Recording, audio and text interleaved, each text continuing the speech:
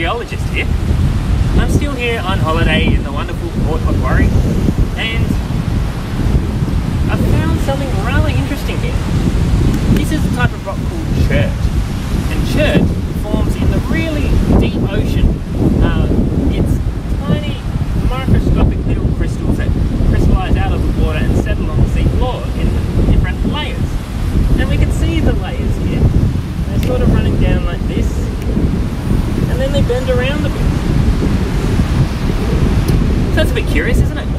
You'd expect layers forming on the sea floor to all be horizontal, not standing upright. How on earth did this happen?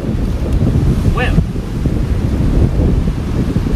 the basalt, if you remember the last video we looked at, was erupting on the seafloor, and it was moving along the bottom of the seafloor, creating, colliding with Australia and creating a subduction zone where the seafloor is pushed underneath the Australian continent. As that seafloor is moving, it's collecting layers of chert on its way, because it takes millions of years to do that process. So these layers of chert build up on top of the basalt, and then as it's pushed underneath Australia, those layers get scraped off and they get bent and buckled and pushed out of their original orientation. And so that's why the layers here are vertical, and some of them are bent and folded.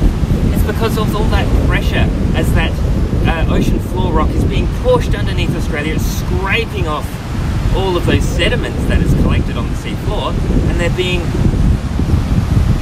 what's the word, munched up and crumpled almost. So next time you're down here in Port Macquarie, check this out at Shelley Beach. All these layers of chert. You can see there's lots of different rocks with this exact formation in it here. So have a look and see if you can find your own. I'll see you next time.